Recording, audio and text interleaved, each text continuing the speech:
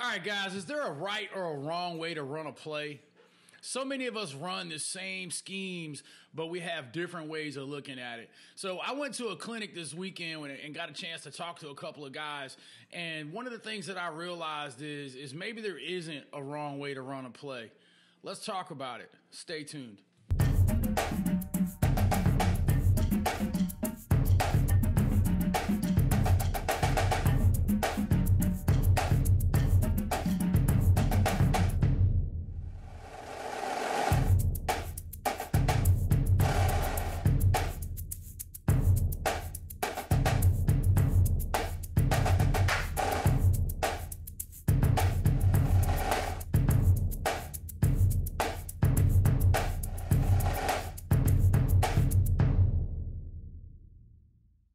All right, guys, welcome back to the 92 Meshgroup channel, your home on the internet for the air raid offense. This is Coach Coltharp coming back at you.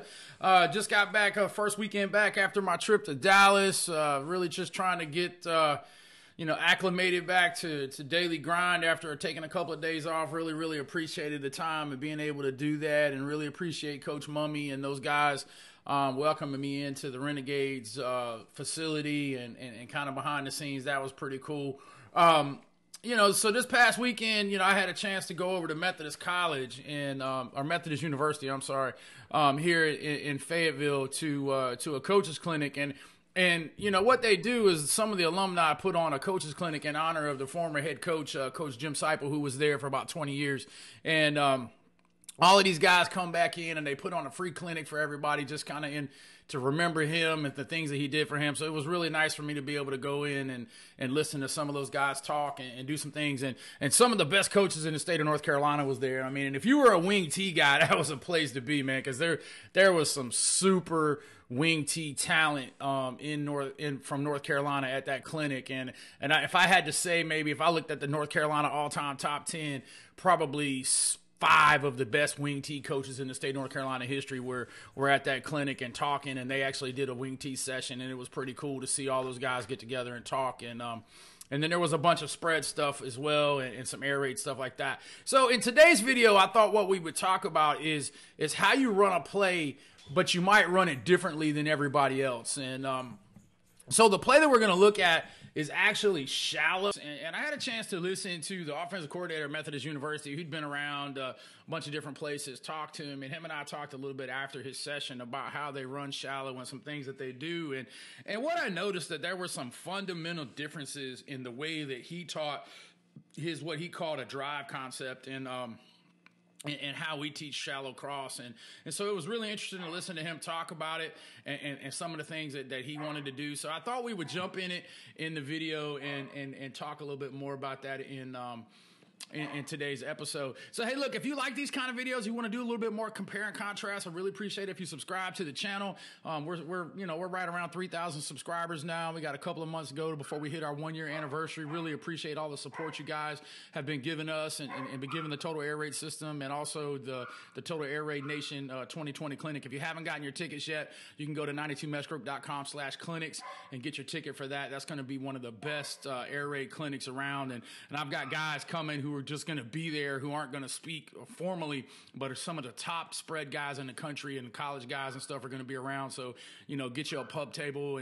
and learn the same way I learned the air raid from Coach Mummy. The first time I ever had a chance to talk to Coach Mummy was at a clinic after he spoke. And so, I would invite you to get your clinic ticket for that. So let's jump into the route formation and talk a little bit about today's episode. All right, so here we are looking at our shallow cross diagram right here on Just Play Solutions.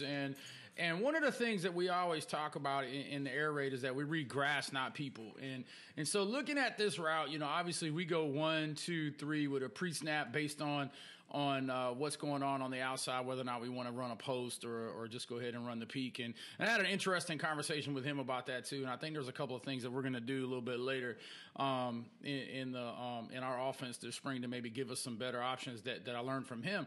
But one of the things that we talked about is what's going on in this area right here. And we're very particular about reading grass. Is this grass open or closed? If the grass is closed, you go right to the hunt route, and which he likes to call the basic.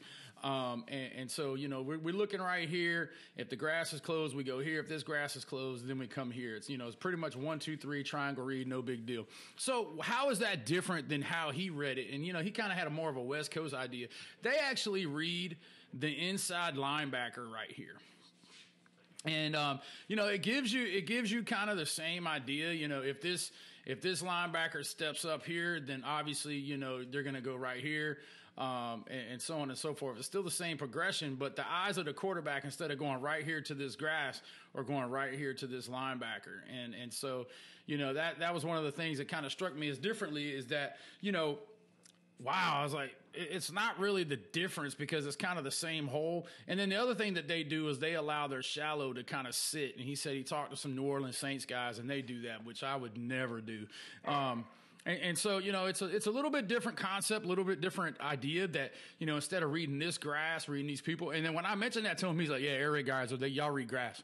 You know, we read people, you know, we train our guys to read people, you guys read grass, and you know, and pretty much it's the same plays, the same concept, same progression. It's just how you get to that progression. And, you know, my thing with him was, I told him, I was like, you know, people lie. I mean, you guys have heard me tell this 100 million times. The only honest people on a football field are guards.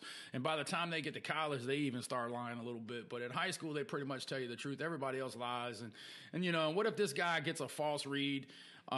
You know, especially with us, you know, we like to take him and put him over here and flash him across and do some different things like that on the shallow cross. So it's really interesting to see how all of that works, and just him looking at that. And, you know, in the comments down below, you know, how do you guys read the shallow cross like that, reading it from the inside linebacker, or do you guys do the grass? And then I know we've had a conversation before about reading it from top down. He did read it from bottom up, like we do, and I think that's where our West Coast roots. You know, there are guys who are going to go post, dig shallow, and, you know, I don't necessarily agree with that. But once again, it's just interesting, and why football is such a great game is how you can have the same scheme run by 3 different people, and they can read it 3 different ways. We could read the grass 1, 2, 3. He could read the inside backer 1, 2, 3. Another guy could go 1, 2, 3, post, dig shallow, back. So it's pretty interesting in that. So, you know, like I said, it's a great play. Obviously, we all love shallow cross, but it was just interesting to hear his reasoning for doing that, because he knew right now if that backer bailed, that they were going to go to the shallow cross. And you know, for me, I think that's dangerous, because what do you do with the flat defender? You know, what if he bails and they roll down? And you know, of course, there's this caveat to football. It's like the guy with the chalk glass is always going to win. And so I guess that's probably why I'm just really gonna be an open grass read guy for forever and ever and ever and ever, until somebody changes my mind. And you know, it's gonna be hard, because for me, I just think it's so much easier to teach young players how to read grass than it is to read people, especially at the high school level, where people don't always read their keys the way they're supposed to, and those kind of things. So it's just kind of interesting to me. So hey guys, hopefully this kind of gave you a little bit of thinking about. Some of you guys, if you do read that inside backer, tell me why you do it. I'd love to talk about it a little bit more. Like I said, hey, please subscribe to the channel, hit that bell so you're notified when we go live. And if you haven't got your Air Raid Nation tickets, let's get that thing sold out, man. I'm so excited about some of the stuff that we got going on, and some of the surprise people who are just going to be walking around the room. And when I say surprise people, we're talking about some big time people who are talking about coming down and just hanging out. So, you know, even if they're not speaking, you'll be able to network and do some different things, and talk to some guys and learn some stuff. I'm really excited about Coach Longo and what he's going to be talking about in his RPO talk, and how they're kind of moving away from traditional RPO reads, which is really interesting to me. But as always, guys, I appreciate it. Thank you for everything, and spin it to win.